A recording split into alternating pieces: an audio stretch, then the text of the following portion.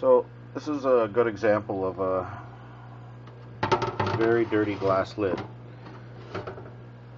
The calcium that's built up on there, the water spots, is blocking some of the light spectrum and not allowing the light into the tank and make the fish look good. So for my purposes, I generally like to use a little bit of water to moisten this up in a razor blade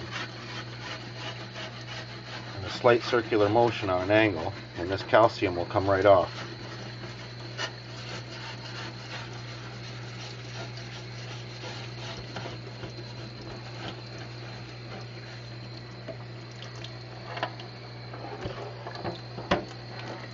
Flip it over to the top side.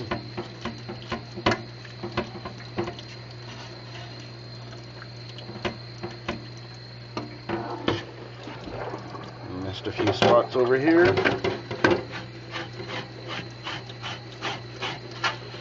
You can hear that sound, and it's taking the calcium right off. There's no chemicals involved. I can use CLR to do this, but I don't like to use chemicals if I can avoid it. So the razor blade will basically clean that right up.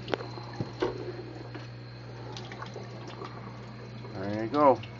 Nice clean glass top that's not going to block any of the light spectrum, and the fish will look good. Quick and easy.